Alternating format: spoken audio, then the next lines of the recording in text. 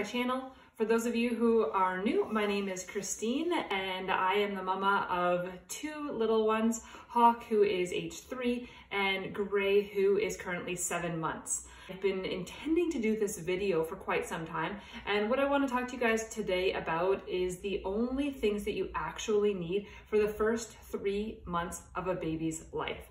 We so often end up getting caught up in the excitement of having a new baby and we buy way more things than we actually need. So here's the list. Number 1, you need somewhere for the baby to sleep. So some kind of cot, a crib, a bassinet, anything like that. Some hospitals will even actually send you home with a baby box, which is literally a box, and it's full of things that the baby needs for their first few weeks of life, but the baby can actually sleep in that box. So there's a little mattress inside and the baby can literally sleep in there. That is all you need for them. So number 1 was a bed. Number 2 is diapers and wipes. Newborn poop is super, super gross. So even if you're gonna go the cloth route of diapering, I highly suggest that you buy some disposable diapers for those first few weeks, because that meconium that's coming through, the really thick tar-like poop, it's gross. Just go disposable. Number 3 is a sleep sack. Now, my personal favorite is the Ergo line. And the reason that I like the Ergo line is because it actually comes with a little thermometer card. And so it will tell you, based on the temperature of the room, how to dress your baby. I don't know about you, but this caused me a tremendous amount of stress, especially in the first few weeks of my baby's life. So I thought I knew how I was going to dress Gray based on how I dressed Hawk, but it was completely different. And so I'm really, really happy that I had that little thermometer card that told me exactly how to dress my baby. Next up, number 4 is a car seat and a stroller. I suggest getting one of the car seats that are removable, that you can just drop into the car, the bucket style, and then you can just pull that bucket right out and plop it on the stroller. It's gonna make your life as a mom way easier to have that combination. Next up are sleepers or sleep gowns.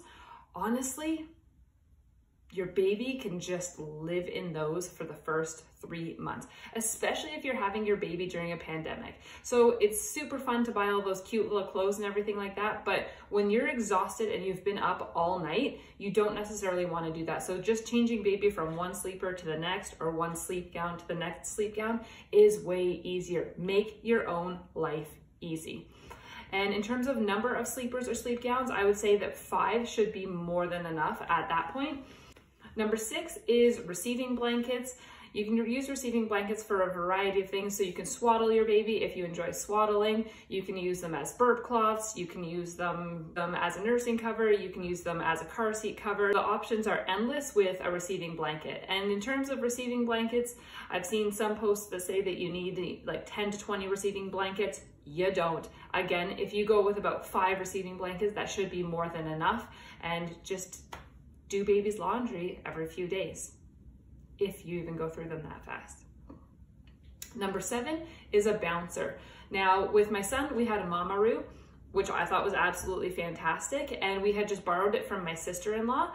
By the time we had Gray, my sister-in-law had already passed it on to someone else, so we actually just ended up using a bouncer that my brother gave us. And this bouncer was just a simple Fisher-Price bouncer, and that was really all we needed, and she was happy as could be in that. The other thing that I liked about the little bouncer was that I could take it with me from room to room, so I wasn't stuck in the location that the Mamaroo was plugged in, for instance. I could just take the bouncer with me, which was particularly helpful because we have a 3-year-old, so he didn't necessarily want to be in one space all the time.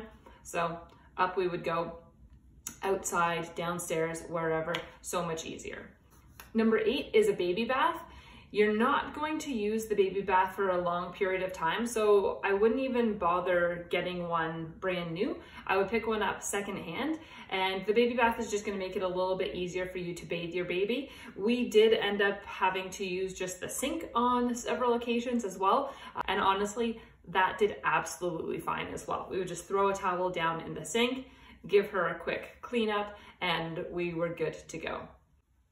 Number 9 is a car seat canopy. I prefer the ones that are tightly fitted or that tightly fit over the bucket. And the reason that I like those ones is because you can actually use that as a nursing cover as well. So you don't have to worry about carrying around both the car seat canopy and the nursing cover. You can just pull the car seat canopy off, throw it over top of you, and then you are set to go for nursing. The other thing that I want to mention about nursing, or another little tip or hack, is the Lululemon Vinyasa scarves. Those are also fantastic. So if you just keep one of those on regularly, then you've already got a nursing cover ready to go. You don't need to go out and buy a specific nursing cover. The next thing is a baby carrier or a wrap of sorts, especially if you're going to practice attachment parenting. The wraps, I tried about 3 different types of them. Honestly, none of them worked for me. Both of my babies ran very, very hot, and they weren't comfortable for baby, and they weren't comfortable for me either. So I ended up going with the carrier. I used the Baby Bjorn with my son, and then with my daughter, I've been using the Lilibay. Lilibay? I'll link it. And both of those have been fantastic. The last thing that I want to mention is a change pad. The ones with the cloth cover are super cute, but honestly, that's just making more laundry for yourself, and we want to make life easy. So get one of the change pads that you can wipe right down. I think the company is called Kikaroo. I'll link that as well. We have the peanut changer. I use that for both my son, and I'm using it still for my daughter, and it's so easy because whenever anything is on it, you literally just wipe it down or put it in the bathtub, give it a quick rinse down, and you're good to go. So honestly, that's it. You could probably get away with even less than that, but don't go too crazy at Babies R Us. It's just, it's not worth it. You'll end up having so many things that you end up just giving away. So spend the money where it counts, make your life easy, keep your baby inventory minimal, and I think that's just gonna help to streamline your life and simplify it a little bit more. If you liked this video, please go ahead and give it a thumbs up. And for more content, please hit the subscribe button. Thanks so much for watching. Take care. Bye.